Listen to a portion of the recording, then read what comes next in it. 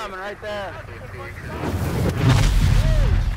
All right, guys, Carl here at Tactical Rifleman. This week I want to talk about subguns, pistol caliber carbines for home defense. Why? Well, because, you know, pistol caliber carbines, they're hot, they're popular. All the talk is pistol caliber carbines. The funny part though is there's a lot of haters of pistol caliber carbines. There's a lot of people that say, oh, pistol caliber carbines suck. They've got this, they don't do that. They're ruining the USPSA. I understand there's haters. There's haters for everything. But if you start looking at some of the advantages of them, this one, for example, Tactical Edge, RD9, this is a full-blown subgun right here, guys. But if you look at weight, comparing it to an AR, all right, this is a tax-stamped short barrel rifle, 5.56.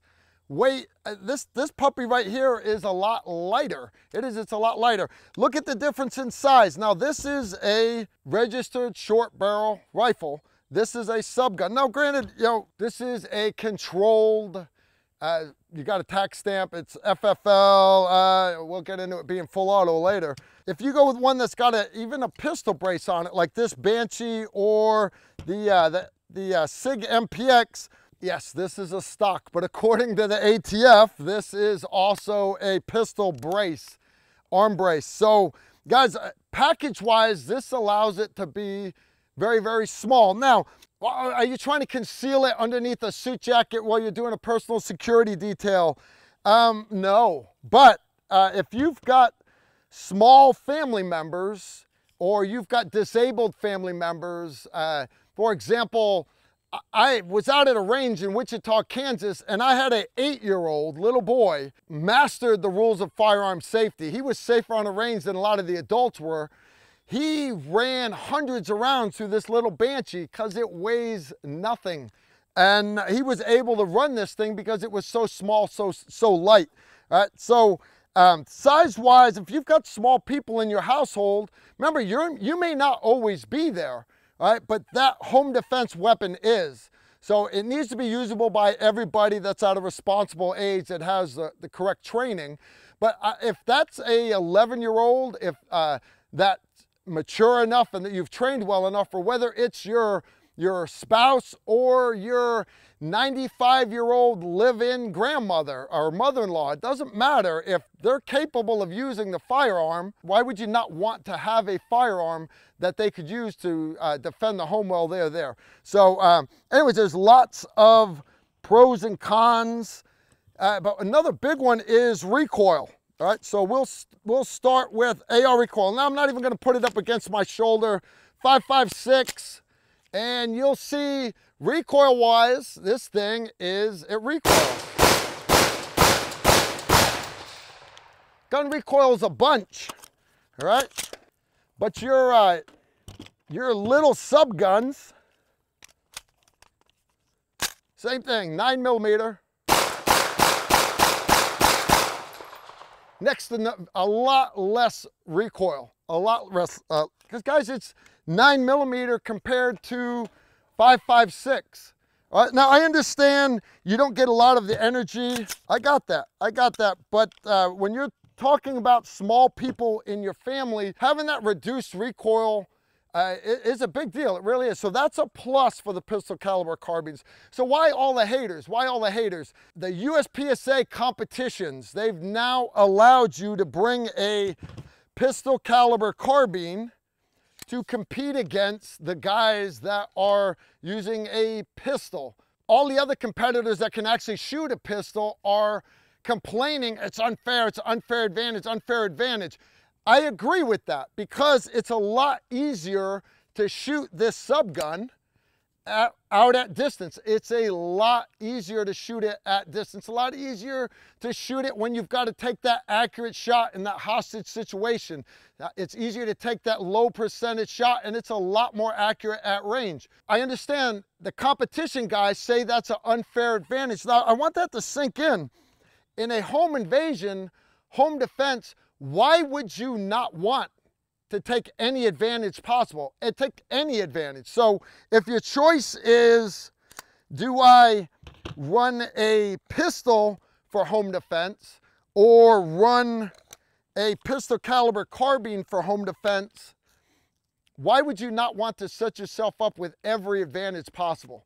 So, I mean, if that's the way you're looking at it, if you're comparing it to a pistol by itself, guys, it just makes sense. Now, when you're talking accuracy at long range, pistol caliber ammo was built to be fired basically out of a barrel that long, right? So if you're running a 9mm or pistol caliber rifle, for example, a full length 9mm rifle, that longer barrel, everybody thinks you get more accuracy. That's true with 5.56, it's true with 308, but all your pistol gunpowder is burnt up. So when you get to a 22-inch 9mm barrel, you're actually starting to slow down that bullet. You're starting to lose muzzle velocity. Most of your small pistol caliber carbines, they have a short barrel. Everybody thinks, well, that's robbing you accuracy.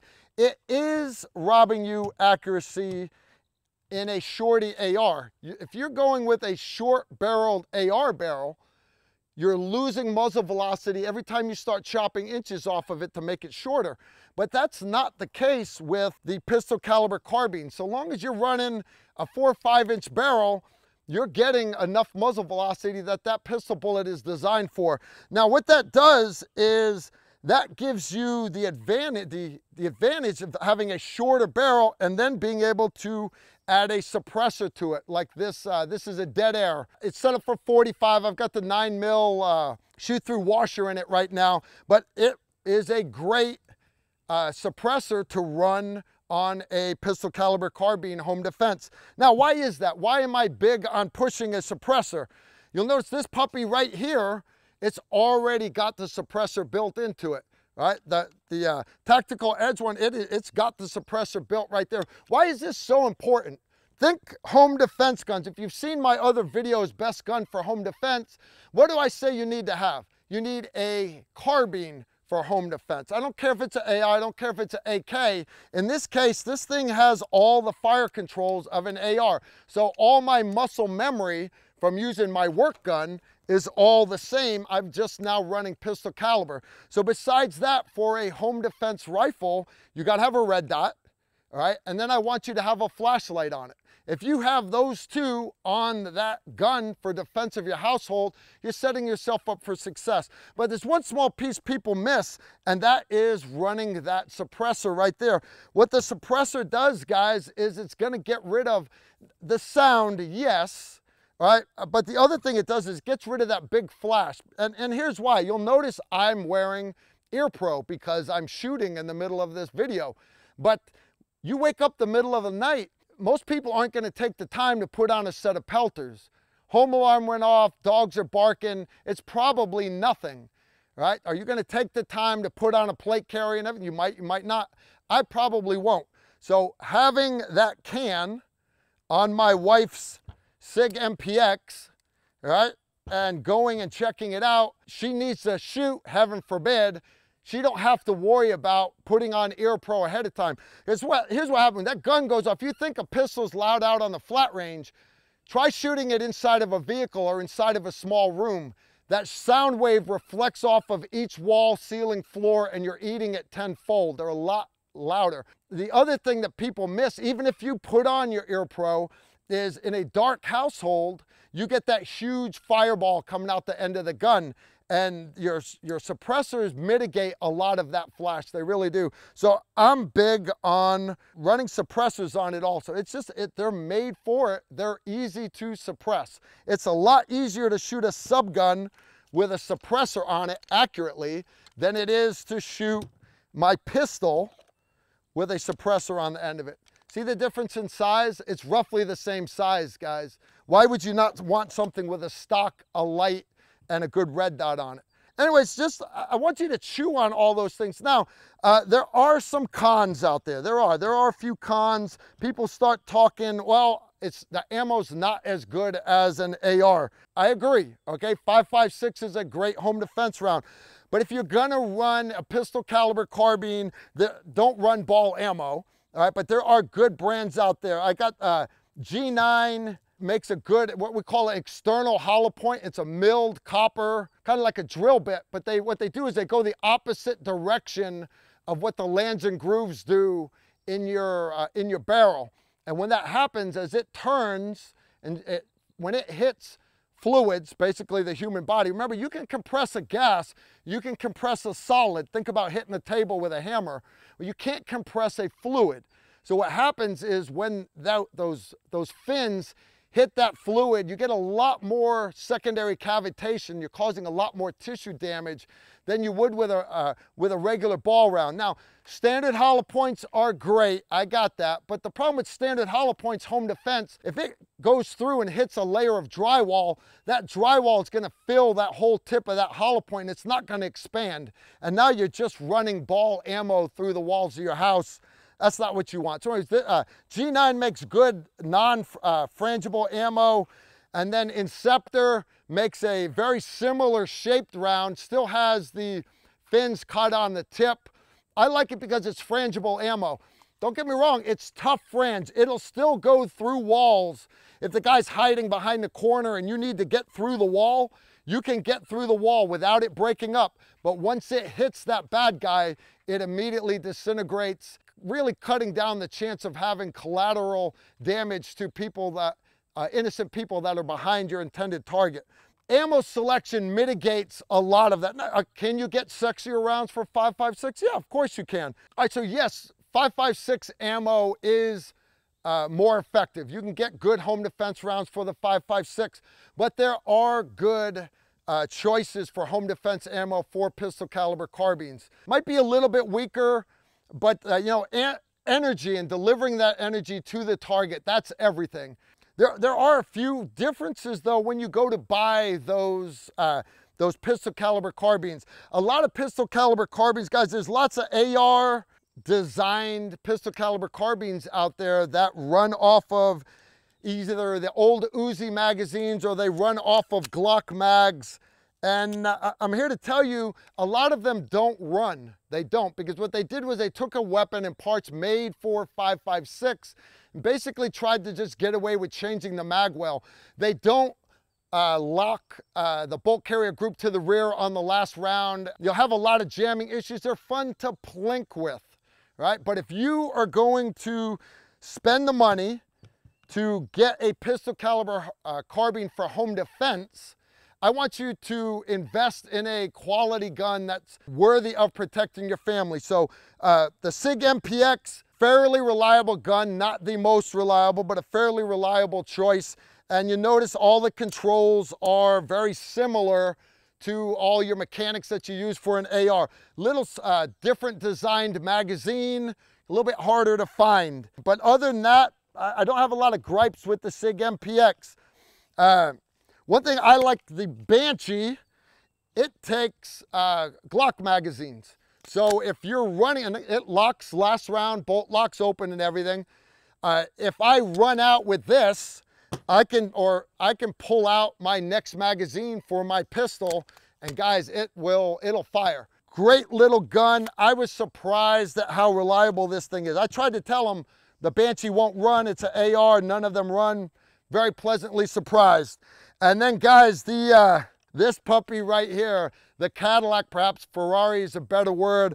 Perhaps M1 Abrams would be the better one, because this thing right here, I'm here to tell you, it is awesome, right? It runs off of Glock mags, same thing, so I can use those Glock mags. It's suppressed, it's got the red dot. All my controls are the same as the AR. So I can do my single shots with it. Not a lot of flash, not a lot of blast, right? Why? Because it's got the integral suppressor, and you can throw it over to the fun. Guys, you smell that? Guys, that's the smell of freedom right there. So anyways, I just wanted to touch a little bit on our pistol caliber carbines. They're fun to shoot.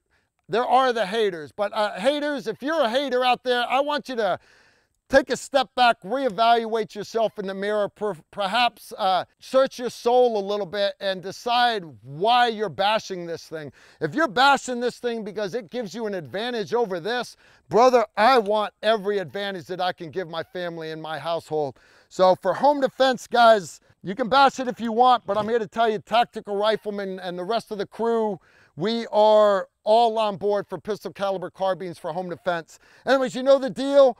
I want my haters and my guys that have fought, pros and cons, leave the comments below. And, you know, I read them. I respond to most of them. And we'll see y'all next week. Y'all take care. Shoot straight.